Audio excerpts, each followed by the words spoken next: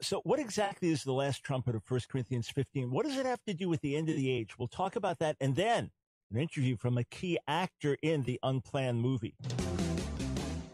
It's time for The Line of Fire with your host, activist, author, international speaker, and theologian, Dr. Michael Brown, your voice of moral, cultural, and spiritual revolution. Michael Brown is the director of the Coalition of Conscience and president of Fire School of Ministry. Get into The Line of Fire now by calling 866-34-TRUTH. That's 866-34-TRUTH. Here again is Dr. Michael Brown. Well, that's the number to call if you don't believe in a pre-tribulation rapture. If you do believe in a pre-tribulation rapture, if you have another view of the end times, that's the number to call, 866-34-TRUTH, 866-348-7884. Michael Brown, delighted to be with you. Yes, our new book, Not Afraid of the Antichrist, Why We Don't Believe in a Pre-Tribulation Rapture, Craig Keener and yours truly, now out today. Just got a report from one reader, said got the book, started reading it, didn't want to put it down, got it last night and started reading. So I think you'll find it to be an interesting read, an edifying read, a fascinating read, an eye-opening read, and a gracious read. Our goal is not to attack, to demean, to belittle, to mock. Our goal is to say, hey, we once held to a pre-trib rapture. Based on our study of Scripture, we don't hold to it. We haven't held to it for decades. Here's why. Here's what the word says, and here's hope and encouragement in the midst of persecution, in the midst of opposition. So we weren't able to get to all of your calls yesterday. Those of you who believe in a pre-trib rapture and wanted to raise arguments and raise points. If you have another end-time point of view and wanted to weigh in or challenge me on anything I've said, 866-34-TRUTH is the number to call. Now, at the bottom of the hour, we're changing subjects, and I got to see an advanced release of the unplanned movie. I shared that with you a couple of weeks ago, how intensely impacted I was watching it. And there is a character that when you see the movie, you will not like. She is a Planned Parenthood leader, and she is Planned Parenthood to the core. And she does a great job of playing this role. I mean, I did not like her whatsoever in the movie. She did a great job. She's going to be joining us. We'll introduce that actress to you a little bit later in the broadcast. Okay, let's revisit an argument that came up a couple of times yesterday. One caller was upset with me for not recognizing this argument or just ignoring this argument. It has to do with the last trumpet. All right, so we know that Jesus teaches elsewhere, John's gospel, for example, that he will raise us up at the last day. So that's another reason that we believe that we are raised up when he returns at the end of this age, not 7 years earlier, but rather at the end of this age, the last day, that's when he raises us up. But Paul writes this, 1 Corinthians chapter 15, beginning verse 51, behold, I tell you a mystery. We shall not all sleep, but we shall all be changed in a moment, in the twinkling of an eye, at the last trumpet, for the trumpet will sound, and the dead will be raised imperishable, and we shall be changed. So when I held to a pre-trib rapture, I taught that the last trumpet here was different than the seventh trumpet in Revelation 11, and was different from the trumpet blast of Matthew 24. After the tribulation of those days, the Lord comes with a trumpet blast. But it was the same as the trumpet in 1 Thessalonians 4, because that I interpret it with regard to the rapture. Now, how could I say that the last trumpet actually wasn't the last? Well, because it didn't fit my theology to work that way, and I found a way to explain it and teach it, but upon further study of Scripture, I realized I can't do that. It's not right. So I was challenged yesterday, but what about this interpretation of the last trumpet? What about it has nothing to do with last in terms of the last of this age or the seventh of seven trumpets in Revelation? Rather, it was the last trumpet sounded on the day of trumpets, the Feast of Trumpets, Yom Teruah, in the Bible, mentioned, for example, Leviticus 23 and Numbers 29, the first day of the seventh month of the year, which in Jewish tradition becomes the new year, Rosh Hashanah, the new year. But in the Bible, it's the sounding of the trumpets, that's all Paul was saying. And he was saying that Jesus is coming back with a trumpet blast. Okay, so I want to go to a website that quotes Dr. Arnold Fruchtenbaum. He is one of the best known Hebrew Christian Messianic Jewish teachers, a man who really loves the Word of God. And we've here and there been in conferences together or done presentations side by side. But he's headed up a teaching ministry for many, many years. Like when he'll teach on Isaiah or one of the prophets, I mean, there'll be dozens and dozens and dozens of messages. His dissertation on Israelology was a very important work at his PhD from New York University, as I did. So he's a serious student of the Word, a serious teacher of the Word. So if I'm going to beg to differ with someone, it would be someone like Dr. Fruchtenbaum, whose work I really respect. And he is a historic, strong teacher of the pre-tribulation rapture. So here's the argument, all right? There's a website asked the question, does the last trump relate to the seventh trumpet in the book of Revelation? And there's a reply that post-tribbers do try to link the last trumpet of 1 Corinthians 15 with the seventh trumpet of Revelation, but that's more to try to prop up their beliefs concerning the timing of the rapture than anything. No, actually, it's not to try to prop up our beliefs. It's because we found this consistently taught throughout the New Testament.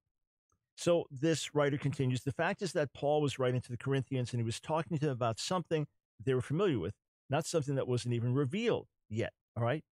So obviously he's not talking about the seventh trumpet in the book of Revelation, seventh of seven trumpets. They have no idea there is such a sequence of trumpets that haven't been taught that. Yeah, I agree. But last trumpet just means the last trumpet that sounded, the trumpet that sounded on the last day, on the final day. All they have to know is that his coming is going to be with a trumpet blast. So here's what the post says. So what was the reference to the last trump about then? You'll notice that in Corinthians, Paul has been showing the connection between New Testament truths and the feasts of Israel. For example, in 1 Corinthians 5, 6 through 8, he talks about the feasts of Passover and unleavened bread and shows how this is fulfilled in Jesus' death. Yes, sir, I agree with that.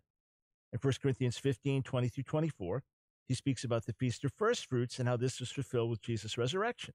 I agree with that. Then, now in 1 Corinthians 15:51, he talks about the last trump and connects that with the resurrection and rapture of the church. This is simply a fulfillment of another Jewish feast, the Feast of Trumpets. Arnold Fruchtenbaum, a Jewish believer in Jesus, writes in The Footsteps of the Messiah, quote, it is evident from the fact that Paul used the article, the last trump, that he expected the Corinthians to know what he was talking about. The only knowledge they would have of trumpets are those spoken of in the Old Testament, especially those of the Feast of Trumpets. The last trump refers to the Feast of Trumpets and the Jewish practice of blowing trumpets at this feast each year. During the ceremony, there were a series of short trumpet sounds, concluding with one long trumpet blast, which is called Tekiah Gedolah, the Great Trumpet Blast. This is what Paul means by the last trump. As such, it says nothing concerning the timing of the rapture, only that the rapture, whenever it occurs, will fulfill the Feast of Trumpets. Another article by Fruchtenbaum says this: the 7 holy seasons of Leviticus 23 are fulfilled in the order in which they fall. What follows the Feast of Trumpets is the Day of Atonement, which was the day of Israel's national atonement, coupled with the affliction of the soul. The Day of Atonement is to be fulfilled by the 7 years of tribulation, during which Israel will suffer afflictions leading up to her national repentance and restoration. And just as the Feast of Trumpets precedes the Day of Atonement, so will the rapture precede the 7 years of tribulation. Hey, I appreciate those arguments, and I agree for sure that Messiah's death corresponds with Passover, his resurrection with first fruits, the outpouring of the Spirit with Pentecost, Feast of Weeks. I agree that his return corresponds with the Feast of Trumpets, national atonement for Israel with the Day of Atonement, and ingathering of the nations to Jerusalem with Feast of Tabernacles. I agree with all that. However, I don't agree with the sequence where there's a 7-year tribulation in between the Feast of Trumpets and the Day of Atonement. Now, let me explain this. Everybody stay with me. I do not know if the exact sequence of trumpet blasts, shofar blasts, that we are familiar with in synagogues today and have been for some centuries, if that can clearly be dated back to the time of Jesus. In other words, I don't know in the temple in that day that they had that exact rite with those exact blasts. Now, maybe someone can convince me that that was the case, but I'm not aware of that being the case, which would mean that the Corinthians, even if They started in the synagogue. They were God-fearing Gentiles in the synagogue, and then they came to learn more about the true gospel and the true Messiah through Paul and other emissaries, that it's unlikely that they would have known about that exact sequence of trumpet blast. But even if they did, Tekiah Gedolah, so the great blast is not the last trump. In other words, I have scoured the relevant literature looking for a clear teaching within Jewish literature that on the day of the sounding of the trumpets, Yom Teruah, which again becomes the Jewish New Year, Rosh Hashanah in Jewish tradition, I've looked for clear statements that there was the last trump, and everyone knew what the last trump was. I have not found that. I've looked at commentary after commentary in 1 Corinthians, and they either agree that it is the last trumpet that sounds, the final one. All right. Hence, if you have a trumpet sounding in Matthew 24, when Jesus returns, he comes with the sound of the trumpet. Well, hang on. If he comes with the sound of the trumpet 7 years earlier, and then he comes with the sound of the trumpet 7 years later, and the coming with the sound of the trumpet for the rapture is the last trump, then what's the one after the last one? And if the coming with the sound of the trumpet fulfills the Feast of Trumpets, the rapture 7 years earlier, then what is his second coming with the sound of a trumpet fulfill, if not the Feast of Trumpets all over again? That's why when I see 1 Corinthians 15 saying that we'll be caught up to meet him at the last trump, 1 Thessalonians 4 telling us the same thing, the dead in Messiah will rise and we'll be caught up together, those who are alive and remain, to meet him in the air with a trumpet blast. And I see that, and I see Matthew 24, after the tribulation of those days, he will come with the sound of the trumpet. It's obviously the same trumpet, especially if one is called the last. Then other New Testament scholars agree, yes, it's the last, meaning it's the final one, it's the one on the last day. And some say, yes, it would mean the last in terms of sequence. So hence the seven trumpets in Revelation, 1 Corinthians 15 would then correspond to Revelation 11, when the kingdoms of this world become the kingdom of our God and his Messiah. So with all respect to those who hold that argument, I frankly do not find it supportable by the ancient literature, nor do I find it supportable logically, nor do I see how after a last trumpet that fulfills the Feast of Trumpets, there is another coming with a trumpet after the last one. We'll be right back.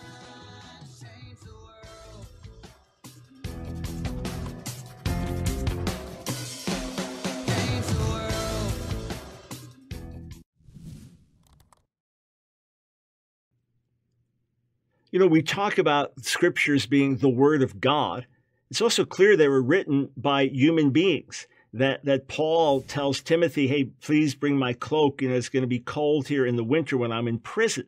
And it's interesting that when Ezekiel says, thus saith the Lord, that his words come out different than when Isaiah says, thus saith the Lord, or Jeremiah says, thus saith the Lord. So how do we explain that? Is the Bible written by God or men? 2 Timothy 3:16. 2 Timothy 3:16 says this, all scripture is breathed out by God and profitable for teaching, for reproof, for correction, and for training in righteousness. All scripture is breathed out by God. How can it be breathed out by God and yet come in so many different human forms? Someone used this analogy once. When the light shines through a window, that the light on one side of the window is slightly different than on the other side. What if the light shined through colored glass? Now it's going to come out very different on the other side. But what if God, who made the light, also made the glass, so that through the multicolored panels on that glass window, that stained glass window, the light came out on the other side just the way he intended? So yes, of course, the Bible is full of humanity. It's full of human emotion. The Bible is full of human expression and human vocabulary and human distinctives from one culture to another. And yet it is breathed out by God so that we get the very word of God. Just what God wanted to communicate to us, we get in an absolutely inspired, infallible form. So yes, it is the word of God through men, but inspired by God, breathed out by God, so we can say the scriptures are the word.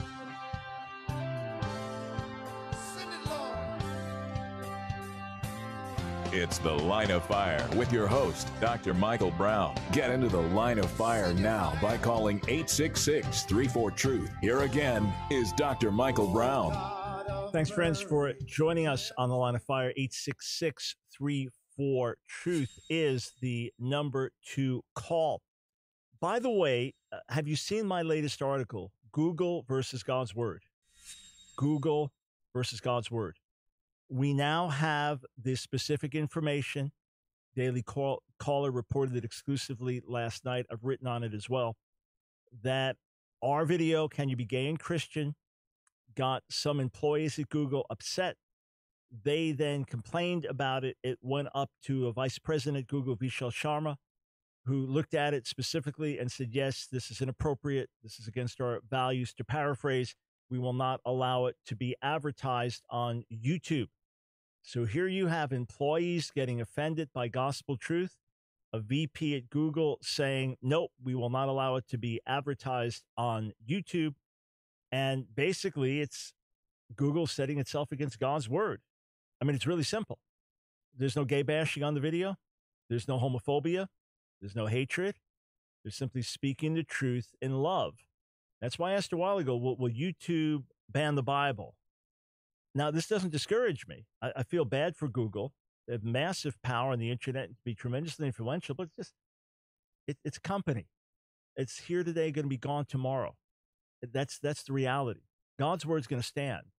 Heaven and earth will pass away, Jesus said in Matthew 24:35, but my words will never pass away. So read the article, share it with others. And if you've never watched Can You Be Gay and Christian, by all means, watch it and share it widely. The more people try to keep us down, the more we speak up and speak out.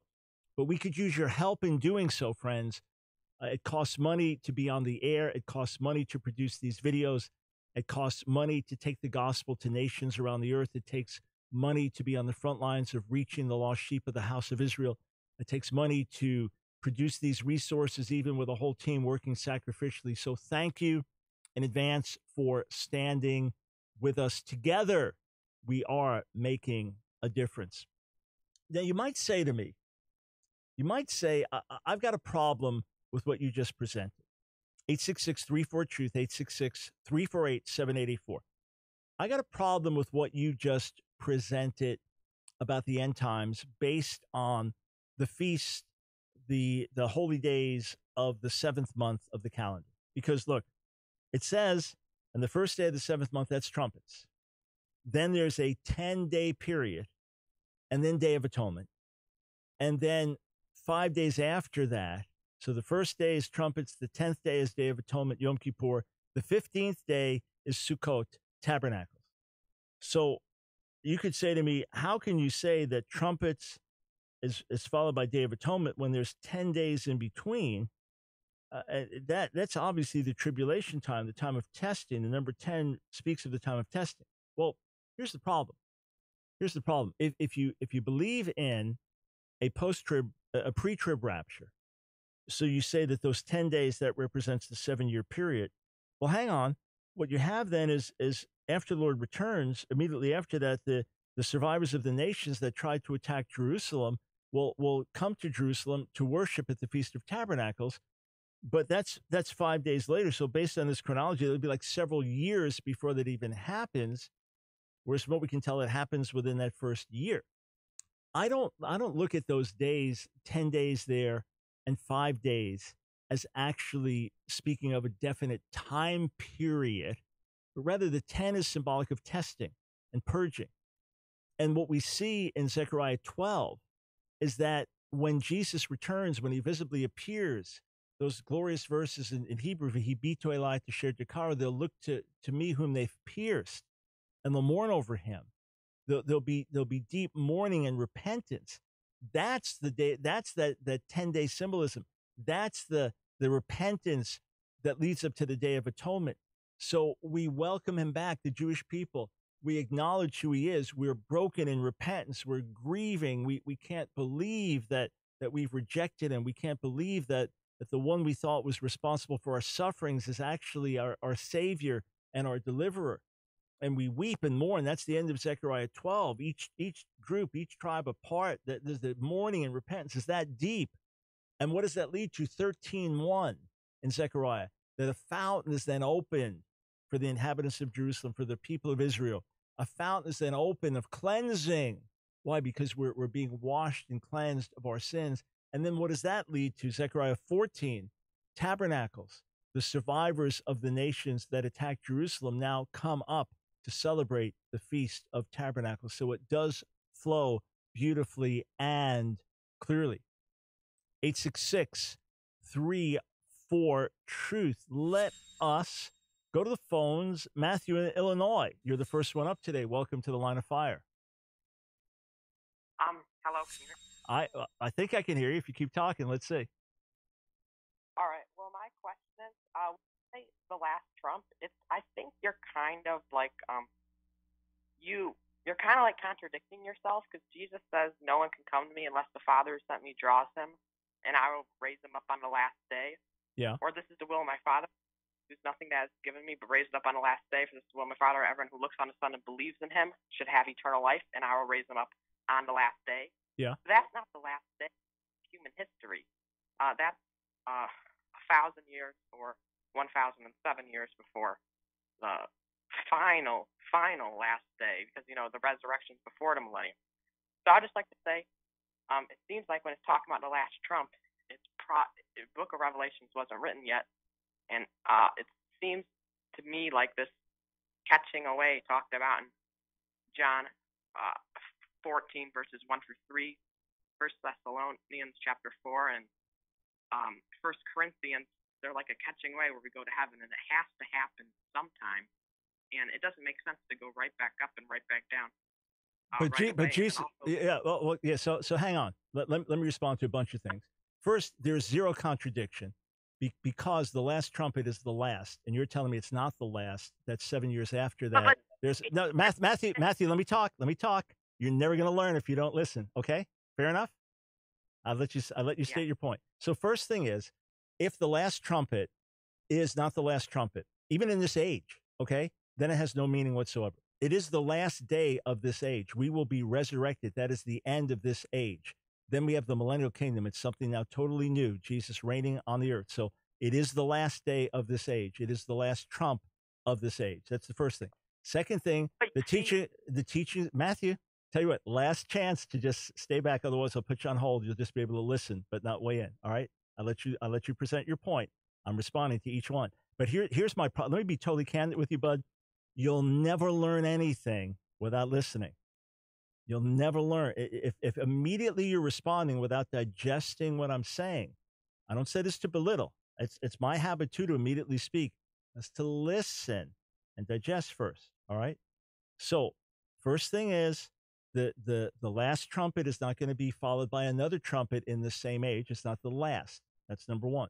And the last day that we're going to be raised is not 7 years before the end of this age. It's the last day of this age. Number three, the teachings of Jesus were certainly circulating, and he said he was coming back with the sound of the trumpet after the tribulation of those days in Matthew 24. All right, so he tells us exactly when it's going to happen after the tribulation of those days, and his coming is with the sound of a trumpet. You have a scenario in which Jesus, the Son of God, comes within inches of the earth, but actually doesn't arrive, even though we're waiting for his arrival, where he comes secretly and invisibly, even though we're waiting for his visible appearing. Then he comes right to here, gets us, and turns all the way around and goes back, as opposed to he appears in glory, catches us up to meet him, and we descend with him. John 14 does not mention a catching away. John 14 is not a rapture verse. John 14 is a promise to believers through the ages that he has a place prepared for us, and that he's going to bring us there to be what for 7 years? No, that's our eternal home. So there's not a syllable that you said that contradicts anything, nor have I been self-contradictory in anything that I've said. But Jesus also says the resurrection on the last day. He says, my words will judge him on the resurrection on the last day. Are you saying that's a different last day? No. But you said the resurrection is the last day of this age, but the judgment's not until the last day of the millennium. Yeah, well, the first thing is there is in Second Peter 3 that from his coming, his physical coming until the end of the millennium, that is referred to as the last day. But just interestingly, that whole period, the day of the Lord, is from his visible appearing in the clouds at the end of the tribulation until the end of the millennial kingdom. The problem is though, Yep. so I have no problem if God wants to extend that last day, but you are saying that the last trumpet is not the trumpet of the second coming, that's the previous trumpet. That's the fundamental problem. That you're saying that there is a trumpet in this age after the last trumpet, and it's the trumpet that Jesus spoke about with his return. Wouldn't the Corinthians know about that, Matthew? Wouldn't the Corinthians know But that Jesus taught about there's no other reference to a trumpet anywhere that's relevant. And seems there's a like they're reason saying no one ever after heard the of. last. Are you waiting for a secret almost arrival or for the visible appearing of Jesus? What are you waiting for? What are you looking for? Well, I think Are you longing for his appearing or for an invisible almost arrival? I don't think it's going to be invisible when he comes for his saints. I think he's going to descend from heaven with the voice of an archangel. People are going to be able to see him, but he's not going to come down to earth. He's coming. But it's for his coming. bride. It's his coming. It's his parousia. It's his arrival. Well, see, just rethink it. He's not going to turn around and bring us to feast in heaven while the Jews get slaughtered on the earth. No, he's going to preserve us, keep us in the midst of tribulation. As always, we may die for the faith, but that's fine. When he appears, we're waiting for his appearing, his visit, and his arrival, his coming. Not for an almost arrival. We're waiting for his coming.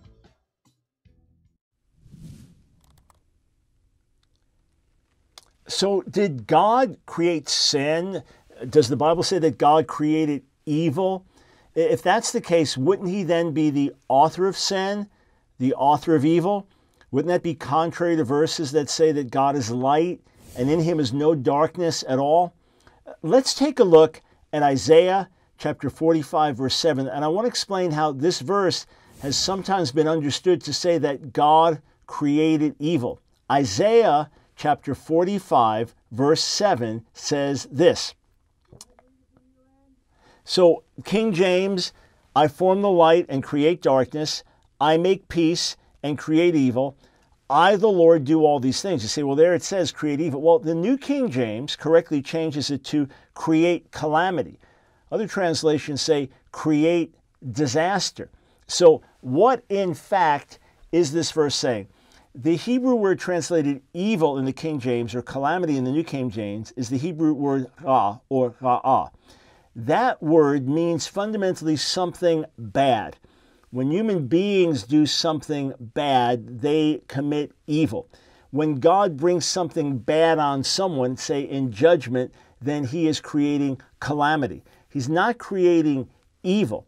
The idea that God could do evil or create evil is totally contrary to his nature. Everything he does is good and right. That's why the Bible says that God kills and gives life. He puts to death and gives life, but it doesn't say he murders, because murder is the unjust taking of a human life. So, no, God does not create evil. That's a mistranslation in the King James. The Hebrew ra'ah always in this context would mean calamity, disaster. When God will say, you've done ra'ah, you've done evil, so I'm going to bring ra'ah, I'm going to bring calamity, disaster. That's the constant context in which these things are found. And even in the verse itself, it's not opposite, it's not good or bad, but it's shalom, peace, or calamity.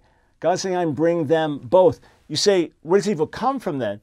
That is part of the mystery of free will, be it the free will of the angels in heaven or the free will of Adam and Eve on earth, that freedom is given to say yes or no. And if we choose freely to say no, then that actuates evil. Then evil is actuated through the action of our will. And now, born in a fallen world, evil is just part of our world, part of our society, part of our human nature, from which we need deliverance and forgiveness through the cross. But does God create sin? Is God the author of evil? Does the Bible teach that?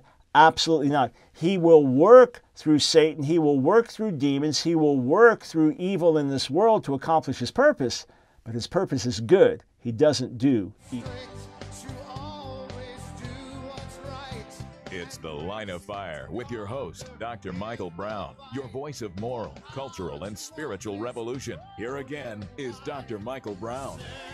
So I have shared with you what happened a few weeks ago when I sat down to watch an advanced release of the Unplanned movie and did not quite know what was coming, when it was going to come, and got completely overwhelmed by it, sobbing uncontrollably, just devastated by what I saw, and tremendously moved by the movie as a whole. The story of Abby Johnson, former Planned Parenthood director, youngest one in the country, who then really surrenders her heart to the Lord and recognizes the evil of abortion. And there's one character in the movie, comes out March 29th. You want to see it.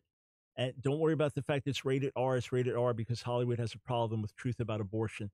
There's one character I really did not like at all.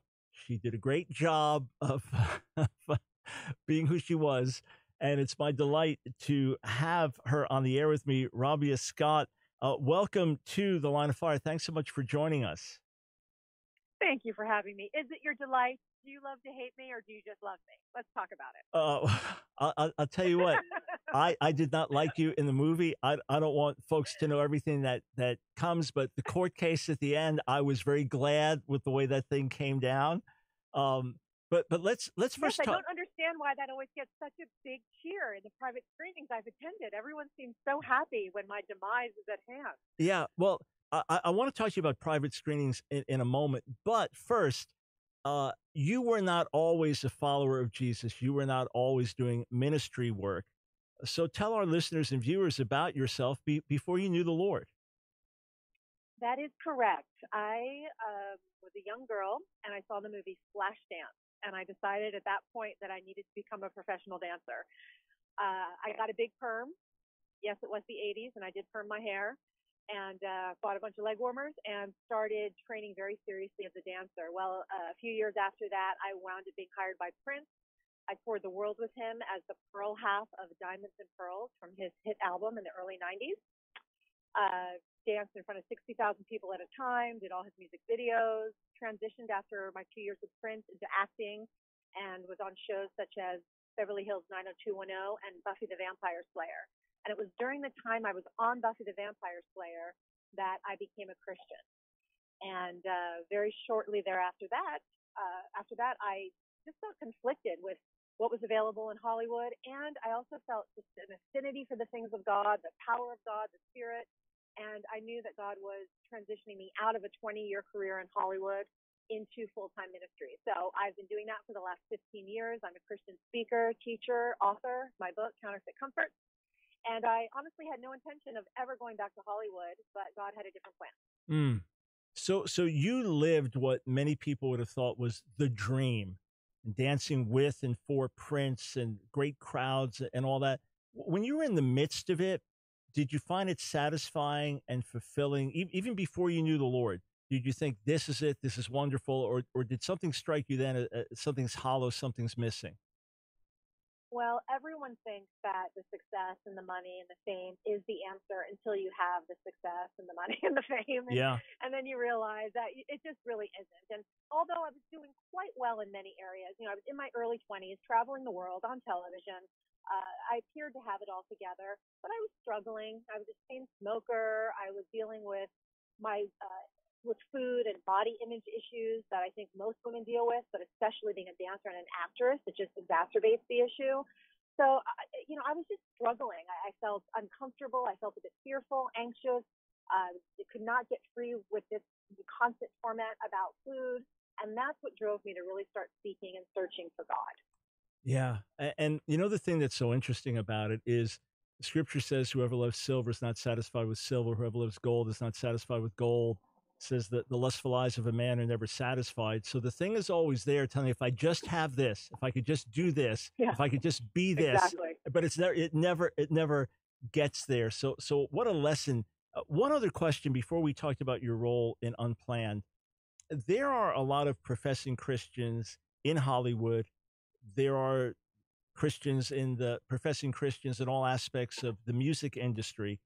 And many times I may have seen a headline about a particular person or maybe some raunchy picture, featuring them. I think, oh, it doesn't interest me. And then later you find out, oh, they're Christian. They love the Lord. And I think something doesn't quite line up between loving the Lord and being used as some kind of sex symbol or in these, raunchy, gratuitous, violence, profane films.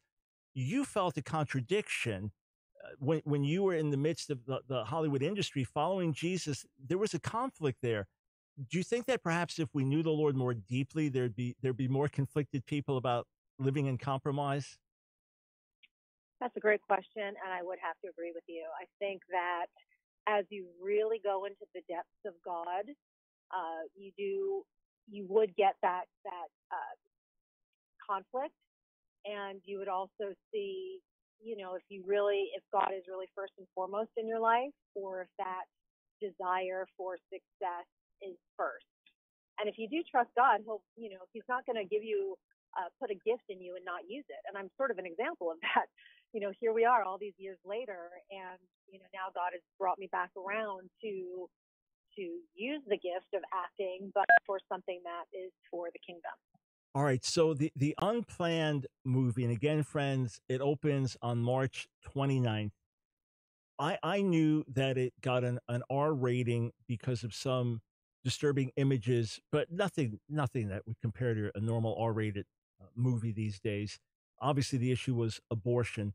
And I don't want to say exactly when this happens in the movie, but Abby Johnson's moment when she sees the reality of abortion, I know the effect that had on me watching it in the privacy of my home. I'm wondering what effect it's going to have when people are seeing this in movie theaters across America. So at private screenings, when she watches the ultrasound, what happens in the audience? It is a myriad of reactions. We have people emotional, where you can literally hear them reacting. We've had some people just it be overwhelming for them. They couldn't view it. We've actually had a few times where people have fainted and actually passed out. We've had to deal with that. And I don't want to say this to scare people, because really overall the movie is quite impactful. It's a beautiful story. It's a story of hope. It's a story of redemption. But I do find it interesting that I believe as a culture we've become so desensitized to violence because we see it every minute on television and in movies. So we can see people brutally murdering one another. We can see these graphic sexual scenes and it not affect us in any way. Yet compared to that kind of imagery, what we show on the movie is it's not gratuitous. Right.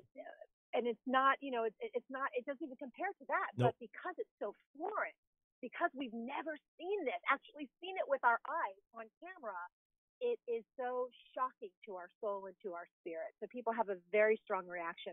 But like you stated, in a rated R movie, excuse me, as parents, as churchgoers, as church leaders, we want to protect ourselves from that graphic violence, from that extreme sexuality. We don't want our young children to see that. But the imagery in this film, we do not want to protect ourselves from seeing. Yeah. We do not want to protect our teenagers from seeing. This is the truth on the screen that needs to be seen, because when you see it with your own eyes, you cannot be the same. If you're pro-life, if you're pro-choice, regardless of your stance, after you see this movie, you do not come out of the theater the same way. No, you don't. And Robia, when I watched it at home, I had mentioned to my wife, Nancy, that I was going to be watching it. She didn't really hear me say that, and it didn't register. So when I tried to compose myself, and I was about to go teach a night class at our ministry school, I came walking out to talk to her, but I couldn't talk. And I broke down sobbing. She actually got scared because she thought somebody just died, or what happened. When I got to class and just began to share with the students at our ministry school about what's happening, updating them on laws in New York and comments from the governor of Virginia and the infanticide debate now and all that, students began weeping. This is without seeing it. And we spent the next 2.5 hours praying and crying. And I'm thinking, and again, there's nothing gratuitous. There's nothing there. It's not like some terror. You see much more graphic pictures about abortion just by looking for it online. but just the simple reality of what happens in an abortion, even fairly early in the pregnancy, is something that the world definitely does not want people to see. So you, as a Planned Parenthood director, how did you, as a major leader in Planned Parenthood, I mean, you as a real feminist, I mean, you carried it well. I was wondering, who is this gal before I Thank found you. out more. Okay, how do you then get? Obviously, you know you're doing this for the gospel, right? But you know you're going to be hated. How do you get yourself into preparing to do something like this? Oh, I was wary at first when I read a little portion of the script. I thought, oh my goodness, now I'm a Christian. I'm so interested in going back into entertainment. And I'm thinking, oh, I'm going to get to play this beautiful, anointed ministry type character. And no, God brings me back for this character. And I was wary because the subject matter is so intense and the character is so intense. But I knew quickly in prayer that God had called me back for such a time as this, that this movie is for such a time as this. And I just felt like I understood how to play the character. I understood that I really wanted to dial her up in terms of her drive, ambition, just that need to be successful, that need to win at all costs. And just turn down the compassion and turn down, really any kind of concern for anyone else. and that's how I played it. I just played her very focused and a strong need to win. And there's a key point in the movie after Abby Johnson, played by Ashley Bratcher, who'll be on with us right around when the movie comes out. When you give her the award for Employee of the Year, I mean, all real. And now you talk about how they've got to produce more abortions, they got to meet quota and things like that. Obviously, the movie is factual. So you know this to be true. In other words, you know that as you played the role, that Planned Parenthood is actually trying to get more abortions to make more money, and it's a big part of who they are. This is why this film is so important. So much of our culture does not understand who Planned Parenthood is, because of the propaganda that Planned Parenthood has fed us. Television programming does just that. It programs us as to what to believe. And because so much of the media has been from the left side, Planned Parenthood has convinced many, even of the Christians, the body of Christ, that, they're a health clinic, they're about women's rights, they're about benefiting women. Very small percentage is abortion, only if it's desperate and we want to make sure it's safe. But that is not the truth. And that's why I'm so passionate about doing this film. All right, hey, stay right there. Just got a few more minutes with Robia Scott. Her book, Counterfeit Comfort, and she plays a key role in Unplanned. We'll play a clip from the movie when we come back.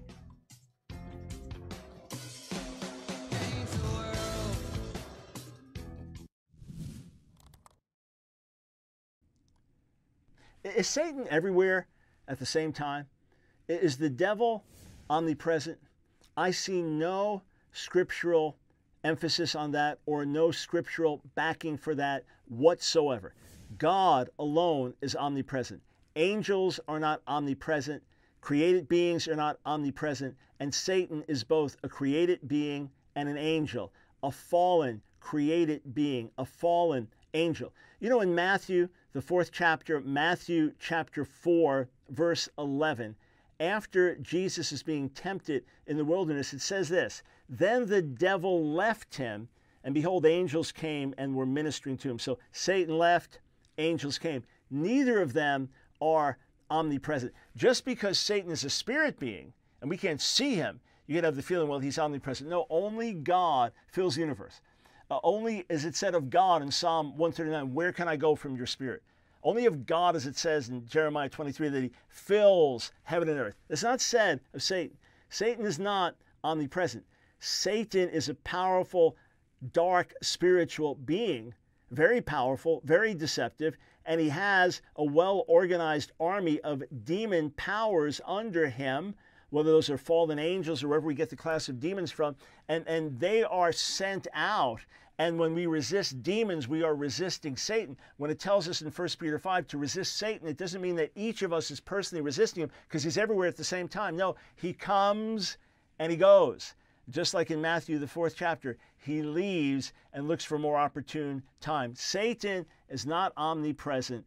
Let's not give him credit he doesn't deserve. Only God is almighty. Only God is omniscient. Only God is omnipresent. Absolutely not Satan. Line of Fire with your host, activist, author, international speaker, and theologian, Dr. Michael Brown. Your voice of moral, cultural, and spiritual revolution. Get into the Line of Fire now by calling 866-34-TRUTH. Here again is Dr. Michael Brown. Abby Johnson is in the other room. Here. Our first order of business is to present Planned Parenthood's Employee of the Year Award. Abby Johnson. This is Abby. She's our newest volunteer escort. Abby, this is Cheryl Alessandro. I'd be the youngest director in Planned Parenthood history. You'll actually be in charge of the abortions at your clinic. I have a chance to make a real difference. No matter what you do for the rest of your life, you're still going to be a baby killer. The only thing that's changed is you, Abby. You even hear yourself talk right now about these procedures. These are little babies. I'm not going to apologize for doing a job that helps women in crisis. There's still part of me that isn't sure. But the one thing that all experts agree on is that at this stage, the fetus can't kill anything. All right. The woman playing Cheryl there, the one giving out the award for Planned Parenthood Employee of the Year, is with us now, Robia Scott. And again, as you play that role, I'm looking now at just your picture that came with background here, smiling, looks like someone that loves the Lord, gentle heart. You know, that's, and I mean, you weren't a monster in the movie. You were what I would think was a strong female pro-abortion leader, committed to the cause and believing in it. You know, you can't overly demonize. There's the human side to it, but it is someone that I was actively rooting against through the movie. Did you have family interacting with you about this? You know, how they felt about you playing this role? Just my husband, really, and he was completely supportive. He knew I was supposed to do it. But yes, I am the love to hate, and people do find it quite surprising when they find out that I am actually a full-time minister after they see the role. Quite a dichotomy. Yeah, friends, unplannedfilm.com. Unplannedfilm.com, coming out March 29th. How is it that the directors came to you? You'd been out of the business for some years. You were just engaged in ministry. It's not like you had a resume out looking for acting jobs if it happens to be the right pro-life Christian movie or something. Obviously. Exactly. Yeah, so how did they come to you? It was really an only God setup of circumstances. It just does not make any sense how I'm in this movie. I was on a Christian talk show talking about my book, Counterfeit Comforts. I randomly met a woman there who happened to know the writers and directors of this movie. She just felt by the Lord that she was supposed to introduce me. They wanted to meet me. We went and had a coffee. And a couple weeks later, I was reading for the movie. And a couple weeks after that, I was hired. And was there a sense of God's presence, God's direction, God's anointing on certain key parts of the movie? Again, things are broken up so much. You know, it's not like you just do a 10-minute section or something. It's, you know, in professional filming. But was there a sense of God's grace in the midst of what you're doing? Could you sense it? Yes, we definitely felt the resistance and the warfare on set because we all knew really early on that what we were doing was bigger than all of us. And we knew that, you know, the enemy definitely did not want this movie to come to pass. But the writer-directors also understood just how important prayer was. And we literally had a prayer department on this film. So just like you have a wardrobe department, a hair and makeup department, we had a intercessory prayer department of 5 men and women that were continually praying over the directors, over the crew, over the set. And it was crucial. It made all the difference. And Pureflix is now helping get the movie Abby out. Johnson And is in the other room. all right, hang on. Started playing a clip there. All right, so we're Pureflix is helping with the distribution, and I think it's 800-900 theaters. It's opening up. And do you expect there to be an immediate pushback? people trying to protest, trying to get it out of these theaters. What do you anticipate coming? Because nothing like this has ever been done in the history of Hollywood. Oh, goodness. I don't know what to expect. I do know that originally we were going to be in 800 theaters. Now we're going to be in 1,100 theaters because the demand is just growing. And I encourage all the listeners, go to unplanned.com and you can plug your zip code in and find out what theater it's playing by you. I also encourage that everyone who's listening, if this is an important subject for you and you do not want to see, your state become New York and you want to really vote on this, that we can vote with our movie ticket. Because the way the entertainment industry works is when a movie has a big, huge opening box office, it gets the media's attention, even if they don't want to talk about it. Even the left side will talk about it if it's making a lot of money. It gets Hollywood's attention. The movie can go to more theaters and last longer and impact more people. So it's crucial that all of us get out on opening weekend. In terms of what kind of pushback we get, I have no idea what to expect. I really don't. But I do feel that God is on this. And regardless of what obstacles try to come, persecution, the R rating, I just think it's going to plow past all of that because I do believe this is for such a time as this movie. God could not have orchestrated the timing any better. You know that Chuck and Carrie, who directed the film, had the rights to Abby Johnson's story unplanned for 6 years. And every time they went to make the movie, God said, not yet. Wow. The next year they went to make it, God said, not yet. The next year they went to make it, God said, not yet. And they're men who follow the voice of the Lord. And finally, God released them to make this movie. So had this come out 3 years ago, it would have been good. 4 years ago, it would have been good. But for God to ordain this movie to come out now on March 29th with what's just happened, with what's going on in these last couple months, like you said, New York and the Senate and these things that are unfathomable, who would have thought we would see this in our lifetime, that we'd be celebrating having an abortion at 9 months, that we'd be allowing killing babies after birth? Who would have thought that we would ever see this? Yeah. But for this movie to come out right now to impact culture, it is just only God.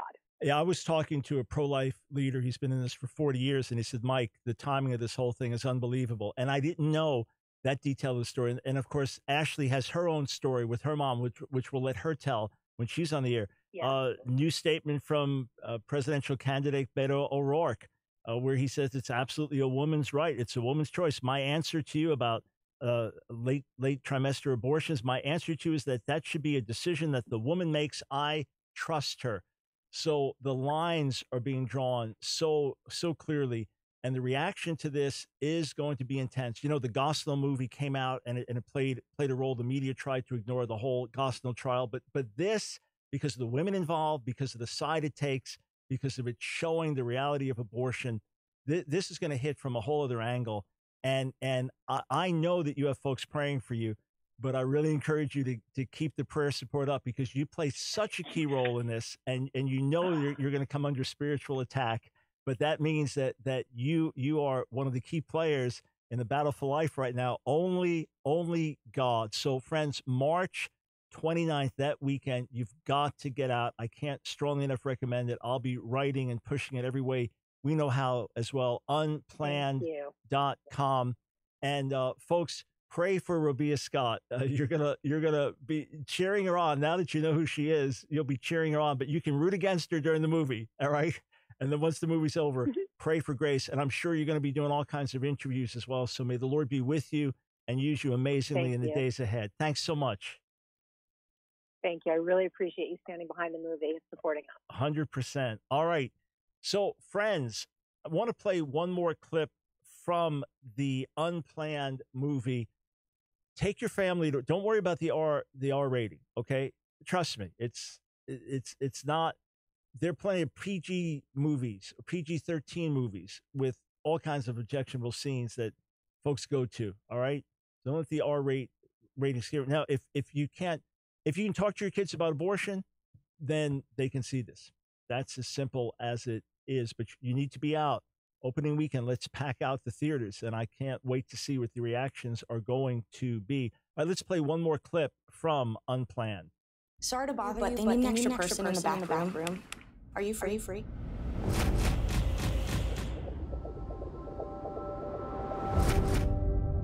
I saw it. It was like twisting and fighting for its life. We commend the souls of these hundreds of children And Lord, we pray to end abortion. I really appreciate what you've done for us. I'll not forget it. 22,000 abortions. How did I even comprehend? Rough day at the office. You can say that.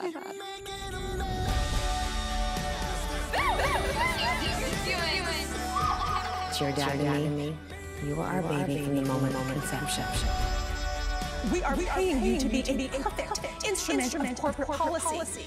We are an abortion provider. I can't be part of this anymore. Everything that they told us is a lie. Don't underestimate the repercussions of this. You gotta be careful. Rhonda, please! Don't do it! Rhonda! Let me tell you what's gonna happen if you walk through that door. Congratulations. You've made an enemy of one of the most powerful organizations on the planet. Yeah, that last voice that you just heard, that's the guest that we just had with us, Robia Scott. And you want to see the movie, trust me on that. Get your friends out, get your churches out. Let's pack the theaters. Let this be part of the major turning point coming in our nation. A rise of a cry for the life of the unborn, an exposing of the evil of abortion, and a cry of mercy and forgiveness and compassion for women who've had abortion that come to God and say, forgive me. Jesus died for that sin. If you're convicted now, turn to him and he'll have mercy on you. He's a God of life. He's a God of forgiveness.